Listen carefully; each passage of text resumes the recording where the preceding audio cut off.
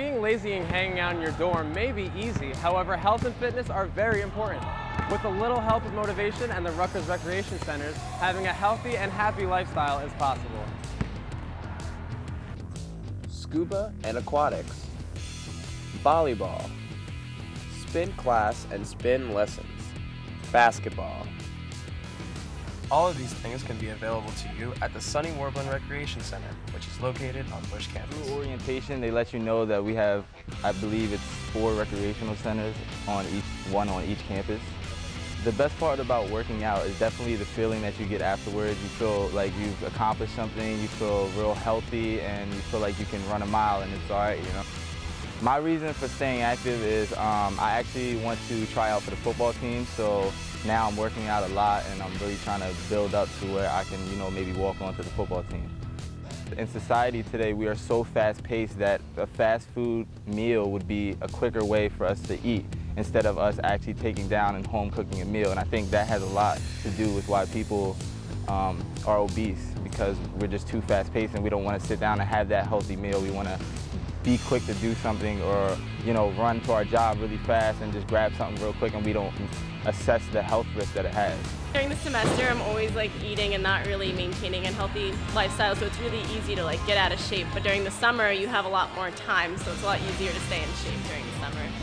So Werblin is one of our biggest facilities here on campus.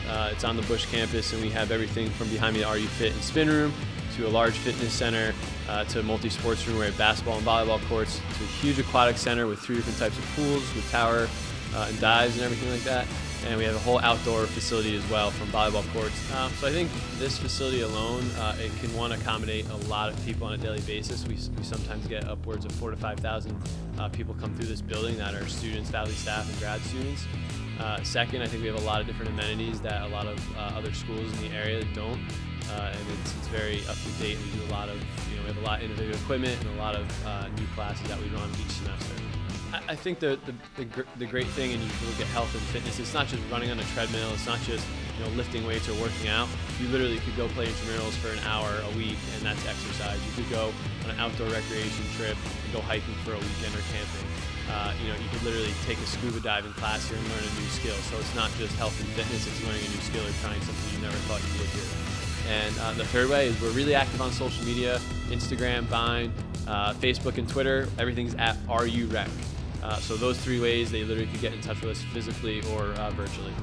Stay healthy, go Rutgers. Staying active and working out can be just as easy as coming right here to Werblin Recreation Center. For more information and to register, go to recreation.rutgers.edu and make sure you register 5 days prior to the first day of class. For RUTV, I'm Michael Williams. Have a great day, Rutgers.